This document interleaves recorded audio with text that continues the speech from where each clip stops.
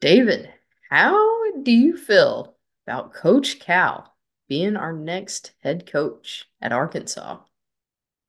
Well, Cal is one of the big names of the sport, but he is not one of the faces of this new generation and era of college basketball. We're learning who those names are right now in this tournament and over the last couple of tournaments for the last couple of years and everything that's happened. The new faces are younger coaches who are on the rise right now in this sport. We are headed into a new generation of basketball. Cal's not really a part of it. If he's not going to change, if he's not going to change, he's not a part of it. David? I mean, he's a legend. Well, today on the Hoop Southbound Show, we're recapping the national championship, talking about Cal coming to Fayetteville and the Kentucky coaching search.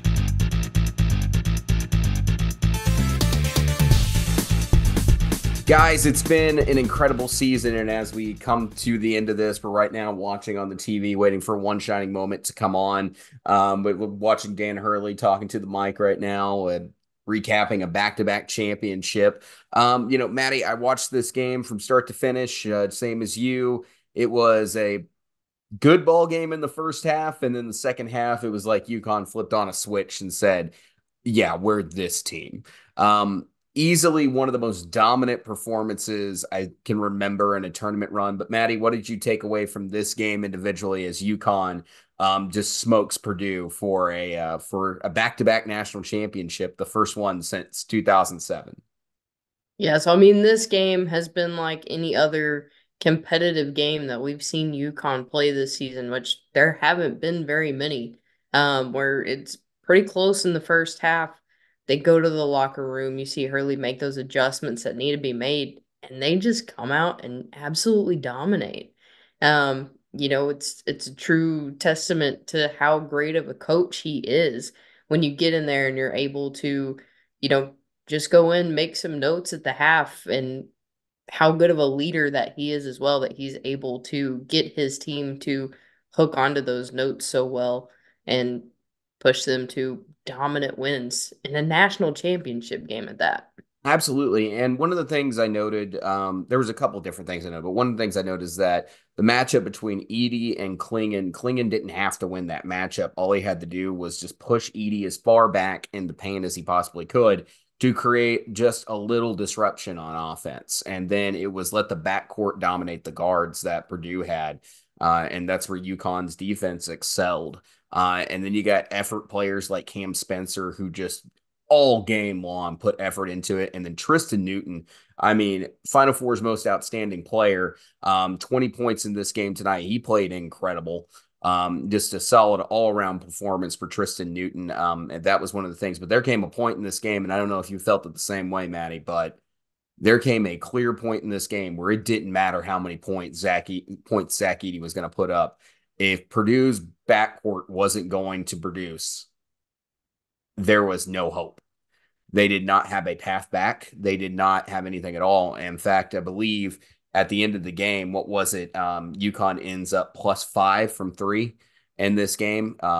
Purdue had no 3-point shots. They were leaning on Edie to carry them to a championship, putting their star. They gave their star player the ball, but they didn't give him any supporting cast in this one, and that was just a doomed after effect, or a doomed situation because like they needed a complete team. UConn's a complete team in every which way, shape, and form because you don't know who it's going to be every game. They've got the right guys like Klingon, Tristan Newton, all these other players, but certainly when you're this good, you can go off at any point in time with different players and make the adjustments that you need. And that was this case for UConn. Yeah, and I think we've said several times this season, you can have one player that can drag you to a win, but you can't always rely on one player to drag you to a win. And I felt like that was kind of the case with Edie. Like you said, no matter how many points he scored, there was just no coming back. And what I really liked and kind of who I felt was one of the unsung heroes of the night, Johnson, Yeah.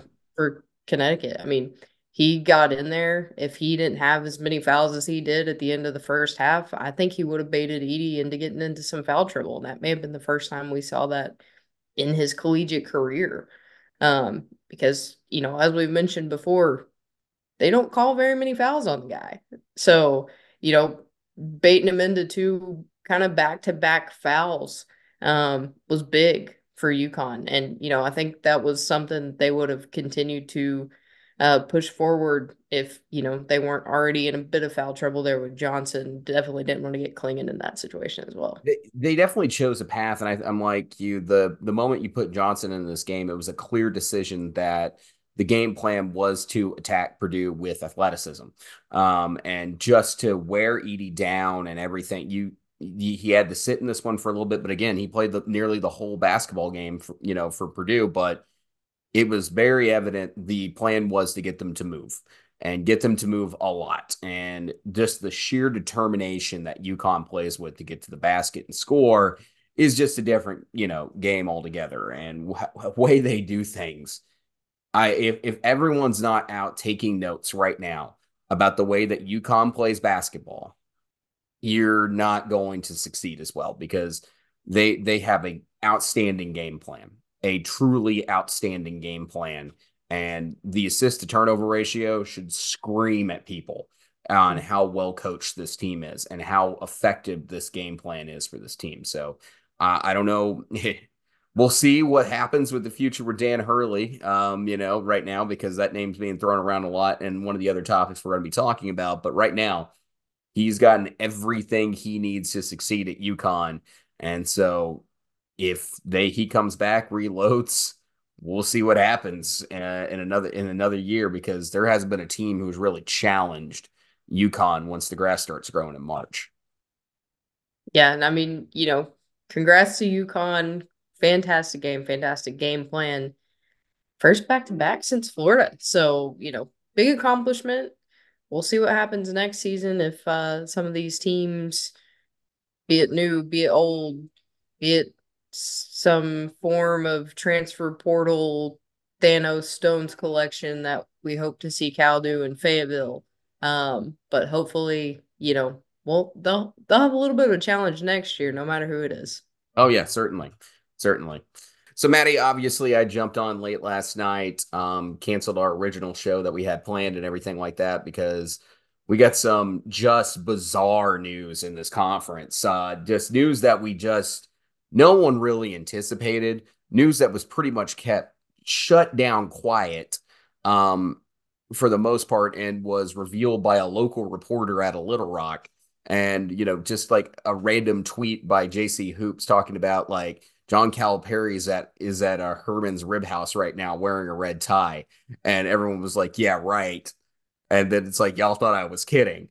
Yeah. So if you haven't heard the news, or in fact, you've been living under a rock, John Calipari, is on the move to Arkansas of all places become the next head coach. Now, Maddie, if you watch the live stream for everybody who was at home, most people know my opinion on my general thoughts on my immediate reaction. I've had a moment to refine those, but I want to give you the floor just a little bit to talk about what your thoughts were, because like obviously I had an hour to go through this with Caleb in immediate reaction. We're sitting on it as the news is breaking. Yeah, I know you asked me last night. You were like, Maddie, if you're gonna keep commenting, just jump on live. I was in bed. I was watching that like any normal person would at, a decent hour on a Sunday night. I'm just saying when the But biggest basketball hire in like 20 years comes out, I don't think I don't think you go to bed at that point. But go ahead, Maddie. Talk about your commitment to oh basketball. well, I mean, I did not go to bed. I was obviously up watching, listening, looking at everything. Talked about it with a bunch of people today. Had a lot of people ask me my opinion. I said, honestly, my first thought was, it was brought up. I don't remember right before we started recording our planned podcast for last night or during or right after. We kind of talked about the Cal rumors and I kind of chalked it up to, oh, they're probably just rumors like everything else. We'll probably promote an assistant and wait it out until next season. And then it was like a firestorm. It was like one after another, and it started getting more and more serious, and you're hearing more news. And, I'd seen mention about how he was interested in Ohio State earlier in the year. And that may have kind of been the leeway into, hey, if we get him out of Kentucky willingly, we won't have to pay him all this money. And here comes the Tyson family in Arkansas, granted our chicken nuggets for dinner tonight. Yep. Yep. So um, it was kind of just a crazy 24 hours, really. I feel like a lot happened. I feel like a lot more is happening. It's been a crazy week, honestly. We got the news about Muss kind of into last week, and I feel like this is all kind of, just spiraled until we got to this point. And I think it's going to keep spiraling until we hear more about the other job. But, my first thoughts is I feel like there's definitely going to need to be a different game plan coming into Arkansas. We've talked time and time again about Cal and his coaching at Kentucky, and as much as I think he could do here, it's going to have to be different because you're not going to be able to pull one and dones. I don't think like you were able to at Kentucky. I don't know. He may surprise us. And we've talked time and time again about how the one and done way is kind of out. So I think it'll be interesting to see how he constructs this team. I'm not going to give expectations until I see some form of a roster since now we have a head coach and that's it at this point. Um, so I think it's going to be a process. We're going to see who he gets and see what kind of game plan he's going to be able to work out with that roster. But as of right now, it's still kind of up in the air for me. Excited about the hire. I think he's going to do great things at Arkansas. I think it's going to reinvigorate him a little bit. I think him and Kentucky and the toxicity that's been rumored. I think it'll help kind of put some pep back in his step, and we'll see different things. Maybe younger version of Coach Cal that those Kentucky fans were used to. Well, I think, with the NIL situation that's been rumored to go along with this, and it's a huge influx of cash that's dedicated specifically to basketball. It's a fresh restart for Cal as an opportunity for him to take advantage of the transfer portal. I agree. Go after the best guys in the transfer portal, and then tie that in with the NBA talent that you've already been bringing in from your one and done system. It's not a problem to bring in one or two or three of those guys. The problem is when you have an entire roster of youth nowadays, and that's when it becomes exactly what we were talking about. It's like, how much are you going to trust these freshmen? And that's when it becomes concerning. But, for Cal in this situation, I think it's a really healthy situation for everybody involved. I wasn't kidding, and I still hold firm that Kentucky should have moved on from Cal, like we were talking about a couple of weeks ago. I hold firm to that because the expectations that John Calipari or the expectations that Kentucky has were not being met by John Calipari during the last 5 seasons or so. 2019 could have certainly been a problem, or the 2019-2020 season certainly could have been a promising year, but we'll never know how that went out because there were other good teams out there too, like the Kansas Jayhawks, before the tournament was canceled for COVID. But comes back, misses the tournament, does poorly in SEC play. Comes back, the last couple of years, has gotten decent seeds but has not performed in March. But he's done well in conference play.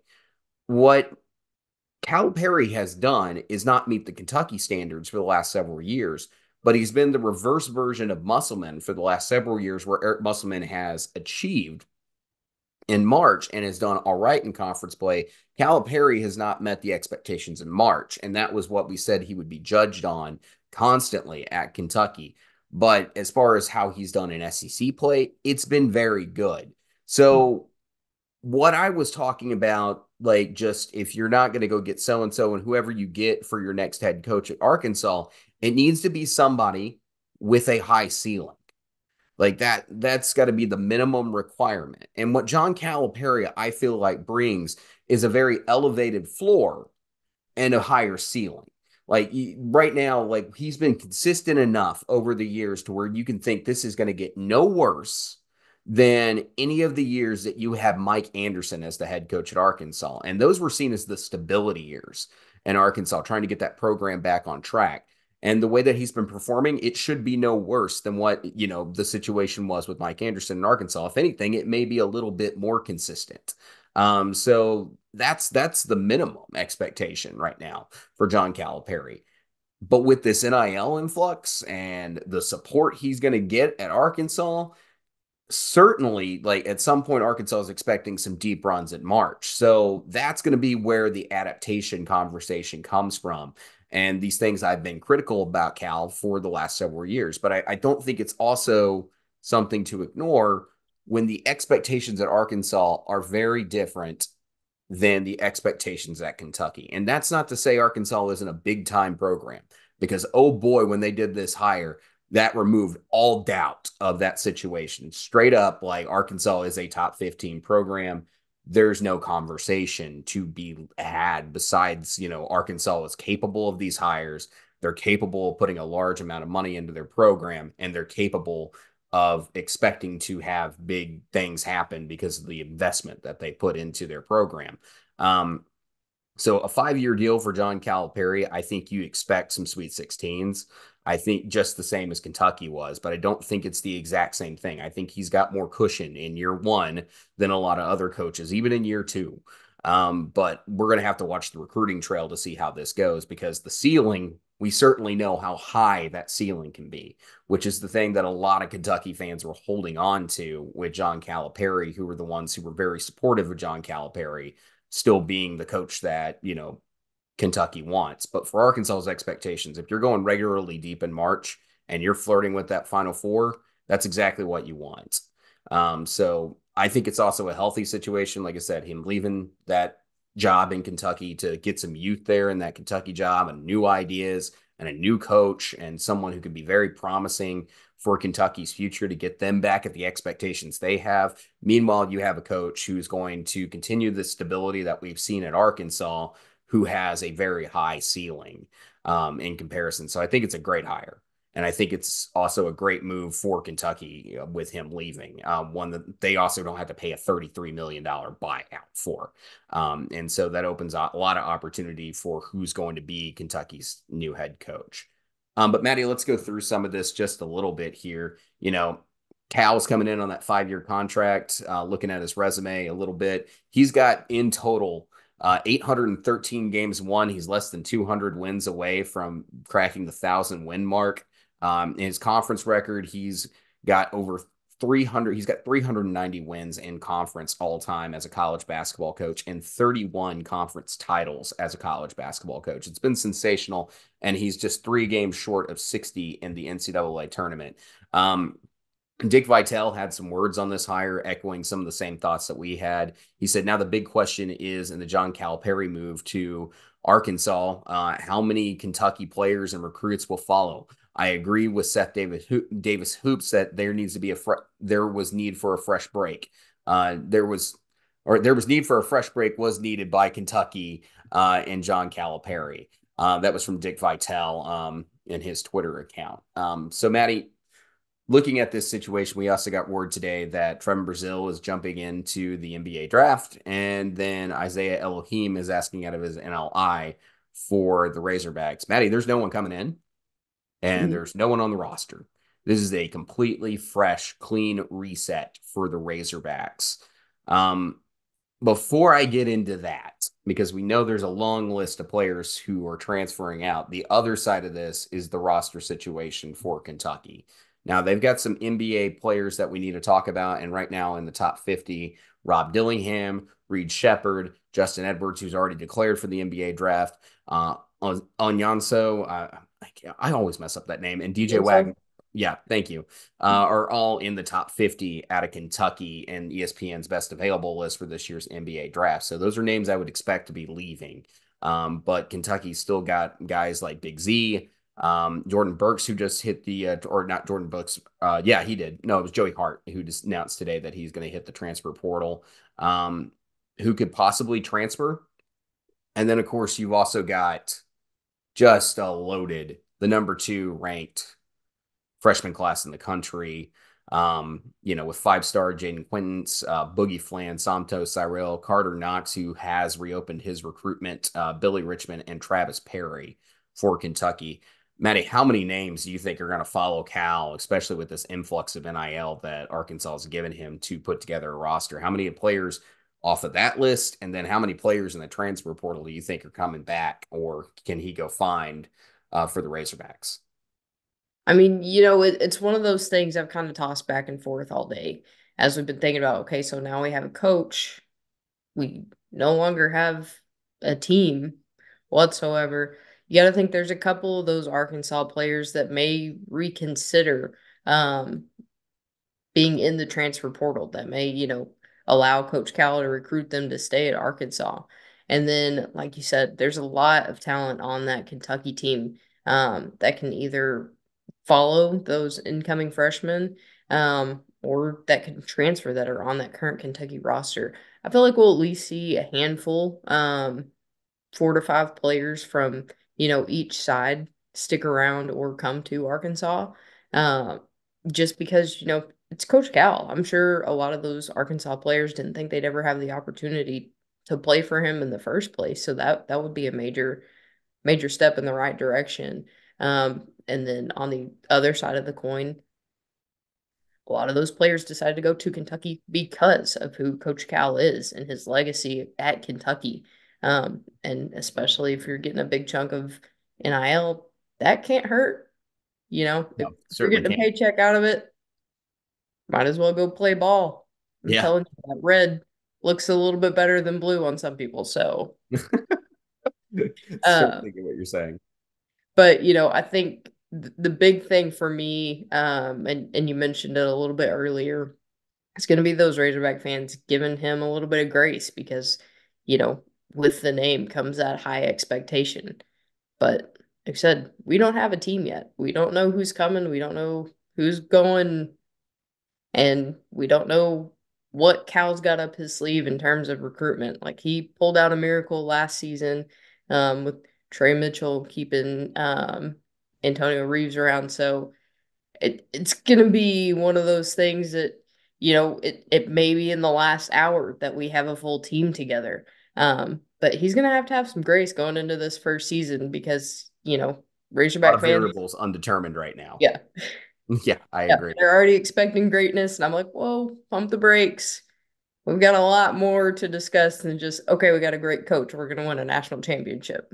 Yeah, especially between now and decision day, because God knows what's going to happen between now and then. But let's talk about also, because this will lead us into the next part of this conversation, which is huge, the domino effect. SMU fires their coach, and then they go out and hire Andy Enfield from USC, and then USC goes out, gets the guy for the job that they really want, which is Eric Musselman. And those conversations had been going on for a while between Muss and USC. It's an opportunity for Muss to go back to his home region there in Southern California. That leaves open, Arkansas, which is a huge job. And again, after this John Calipari hire, I don't think that you can dispute about how big of a job Arkansas is. It's just not people blowing smoke. It's national people, it's regional people. Arkansas is a huge job when it comes to college basketball. But yeah, sure enough, going out and getting John Calipari is just a massive hire that, of course, opens up the best job in the country. And if you don't think it's the best job in the country, no dispute, it's a top 5 job. Mhm. So just a huge, huge opening right now in college basketball that's sitting alone right now as the only P6 job that's open in the country. They have no competition. All these other P6 jobs have been filled up across the board. But here's Kentucky now, the last one at the table right now, and it can send massive shockwaves through what's going to happen in college basketball, because whatever hire is about to occur, unless it's Billy Donovan out of the NBA, it's going to have even more ripple effect across college basketball and what's going to happen next. So, Maddie, we're going to talk about this Kentucky job, but it's just one piece at a time how this carousel goes. But like right now, there's a power vacuum that is wide open, and Yeah. I we were kind of talking about it, me and Caleb last night when we went live. Just imagine if Scott Drew gets hired out of Baylor, because that's going to open Jerome Tang up to go to Baylor, and then that's going to open the Kansas State job, and then who knows where it goes from there, because that's another Power Six job that's open. Um, that could be the simplest path. There could be a much more complicated path that opens up and creates another power vacuum from another program. But your thoughts on just the ripple effect that this is going to have with arguably one of the best jobs in the country opening up? Yeah, I mean, we touched on it a little bit. I've talked about it a lot today. Um, one of the big names that was being floated around was Nate Oates. Yeah. We saw him release a statement that, Alabama's his team. He's not going anywhere. So that, protects a little bit of chaos from outside or inside the SEC. I've seen Bruce Pearl's name get thrown around. And then I believe it was one of the commentators, I don't remember which one, pregame to the Purdue UConn said, if I'm Kentucky, I'm reaching out to Dan Hurley right after they win this championship. I'm making them say no. I'm making them say no. Well, okay, so this let's go through some of the names. Like you mentioned, Bruce Pearl and Nate Oates. I didn't have room for five on this graphic, but yeah, Bruce Pearl was a name that we also had heard a little bit. And that's another one right now because Auburn's trying to invest big time in their basketball program and trying to grow it. And, that could be another huge job that opens up. But yeah, the four most dominant names were Nate Oates, Billy Donovan, Scott Drew, and Dan Hurley. Now one of these things, not like the other. Billy Donovan's obviously the thing that's different. He's outside college basketball nowadays, and he's coaching with the Chicago Bulls. Billy Donovan, obviously tonight with a night that hit with history with the national championship, um, was the last coach to go back to back other than Dan Hurley. And he's had a great career in college basketball with Florida and won 10 conference titles in his career, two national titles, a great, tournament record. Billy Donovan would be a sensational hire. I don't know if it's going to happen or not right now because the Bulls are trying to get into the NBA playoffs right now, and I Yeah. believe they're in They have that. the playing on the 17th, I Yeah, believe. playing on the 17th. So 9 days from now. Nine That's a days, that's a long time to leave a vacant job. a long time to leave a vacant job and what is going to be a very critical time period Mhm. for Kentucky for moving forward. So right now, if you wait on Billy Donovan or Billy Donovan is not willing to leave his current job more quickly than not, you create a problem for yourself, for next season. So if you want Billy Donovan, you're going to have to just write off next year. Like that's just the fact. And you may be able to pull some stuff together late in the portal cycle, all before decision day. Who knows? But overall, if you wait on Billy Donovan, you're asking for some things to not go your way for next season. And you're really waiting for year two of the Billy Donovan era to really take off in Kentucky. The other one that I found super interesting as a name was Dan Hurley. And of course, he just won another national championship tonight. He's won 4 conference titles in his tenure as a coach, just under 300 wins, over 150 wins in conference play. Very good NCAA tournament record. Very good one, especially because of just how dominant he's been over the last 2 years. But he's a force. But let's not ignore the program that he comes from. He comes from one of the biggest brands also in college basketball, which is UConn. Now, out of the Blue Bloods, and Maddie, you may disagree or agree or disagree, but you're talking about a school with a very small football program that may not bring as much money back in as when basketball is the biggest sport in UConn. That goes in UConn's favor, but they don't produce the same money that a program like Kentucky would.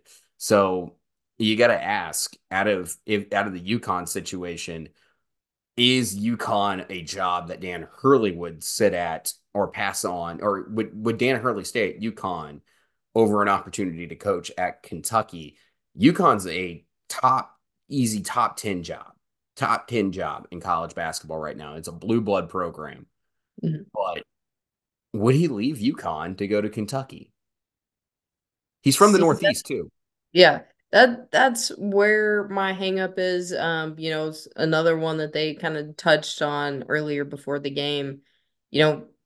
Mentioned he's from New Jersey. It's kind of a homegrown area up there. A bunch of people that are born and raised up there tend to stay that direction. And like you said, Northeast is big on basketball. I Yeah. mean, obviously, Kentucky is a school where basketball is pretty much the main sport. But when you get into SEC, you obviously have to compete with other programs for notoriety.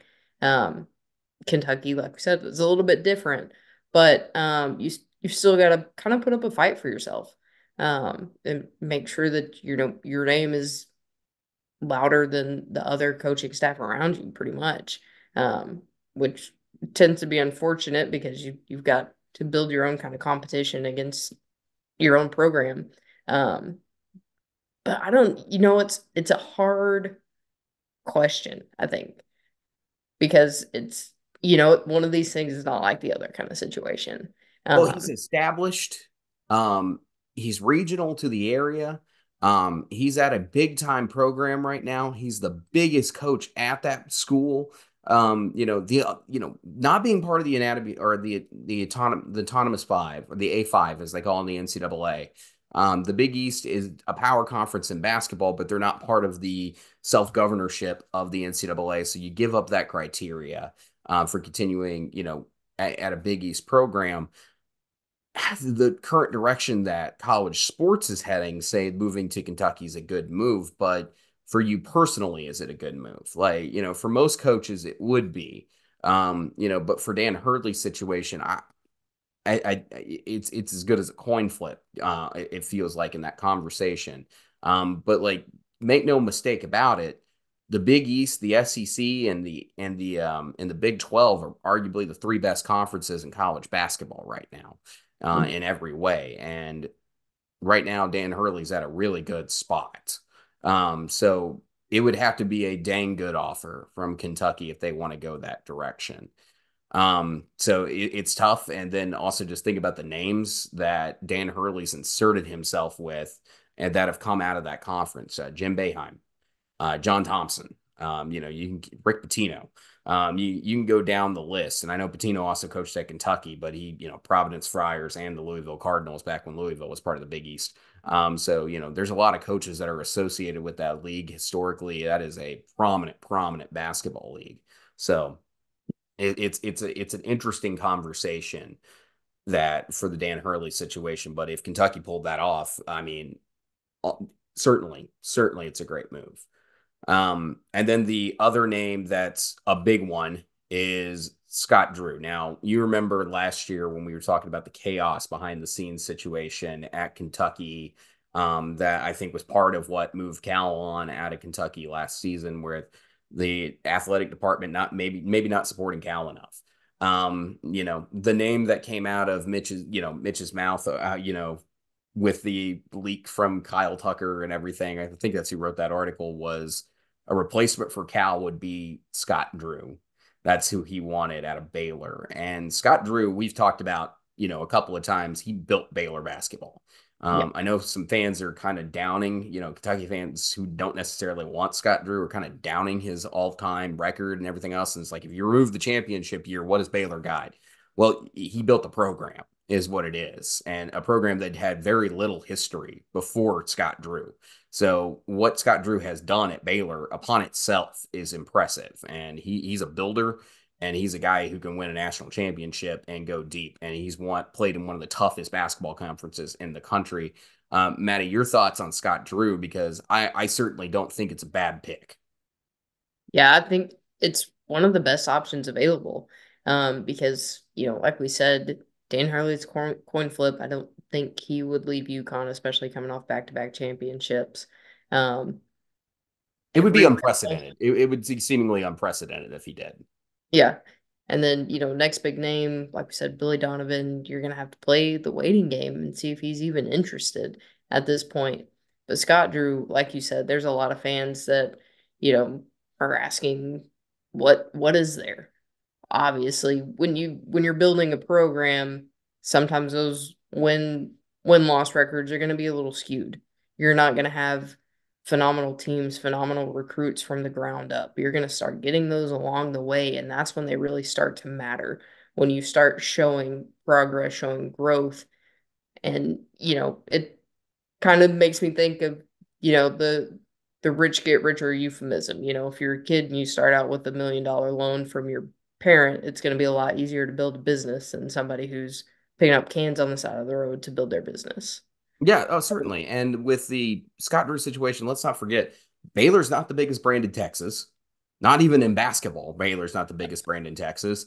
They're a private institution, with not the same. So, I mean, and they're in a small city in Texas, like not, they're in Waco. They're in between Austin, Dallas, Houston, and all these other major metropolitan areas. It's not like Texas A&M, who's super close to Houston, and Texas, who's implanted right in the heart of Austin. It's not the same thing at all. And this is not a program with any history really outside of Scott Drew. Like we were talking about that during the Tennessee conversation about like our expectations for Tennessee. It's like everybody's path can be different. It was certainly different for Scott Drew. So I don't really have a problem with Scott Drew being the next head coach at Kentucky. Certainly fans may lose their patience because they expect immediate results, but I think overall, if you hired Scott Drew, it would be a very linear, maybe a linear progressive hire, like give him a couple of years and he'll build something special because he's a name that right now he's putting good basketball teams out there. He's Yep. putting good basketball teams together year in and year out at a not the biggest school in Texas. Certainly not the biggest school in Texas by any means, but he's done a phenomenal job. 90% of teams out there in the country, they wouldn't mind having a guy like Scott Drew, coaching their team. So I think it would be a good one. But that's the conversation. So we asked on Twitter for you guys on what you thought and who you thought should be the next coach at Kentucky. And number one on that list was Scott Drew at 34.8%. The second place pick was Nate Oates at 28.8%, which right now seems like it's certainly off the table. And then Dan Hurley at 22.7%. You guys voted for Dan Hurley. It's nothing like the Arkansas search when we threw some names out there and it was dominant for one name. This one's a little bit more balanced. And then Billy Donovan's getting 13.6%. That may also be an age gap too, with some younger fans not being completely aware of who Billy Donovan was in the 2000s and moving into the 2010s. So that may be part of it, but who knows? May also just be very conscious about the NBA situation going on with Billy Donovan. But this is going to be a heck of a coaching search and one that's going to be, it's going to make an earthquake. It's going to make an earthquake for whoever that hire is. Yeah. And I mean, it makes me excited because our off-season content is going to be absolutely electric. Fantastic. Fantastic.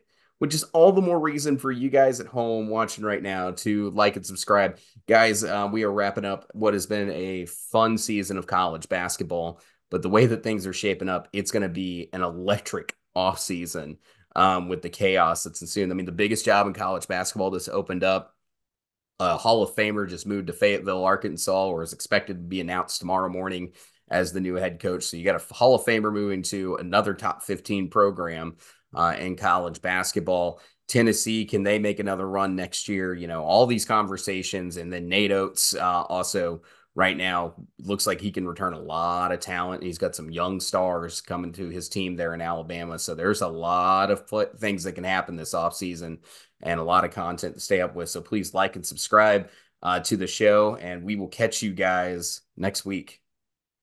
Thanks, guys. Have a great week.